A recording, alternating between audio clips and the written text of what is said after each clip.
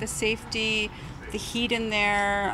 The vents probably aren't good enough on a warm day. You may have seen this new product around the city called PetParkers, a place to leave your pet when stopping at the grocery store or running errands. But with temperatures rising, some have taken to social media to raise concerns as to whether or not this is a safe option for animals. This product was built for safety, to keep our animals safe and comfortable, and also the public, so we don't have any unwanted incidents.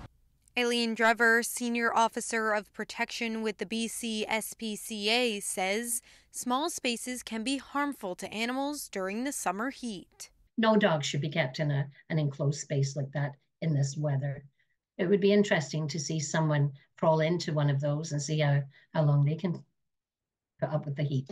Drever says dogs rely on panting to release heat through their paws in order to regulate their body temperature, something that becomes much more difficult in a confined space. Adi Cabazzo, CEO and founder of PetParker Canada, says each pet station is temperature monitored and ventilated. They circulate air and bring in fresh air at all times, and particularly as it gets warmer, the fan would work even harder to keep the temperature low and safe. Users can access the station by scanning a QR code in the PetParker app. Owners can monitor the temperature within the space on the app and keep an eye on their pets through a camera placed in the shelter. If it at any time goes beyond that safety temperature, either below freezing or too warm, you wouldn't be able to place your pet inside.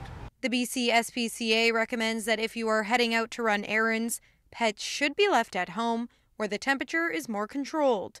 There's more space and shade, and they have easy access to fresh water. If you tie them up outside, someone can steal them.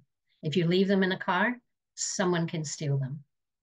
So take them into the store. If you can't take them into the store, avoid shopping. In Vancouver, Lauren Stallone, City News.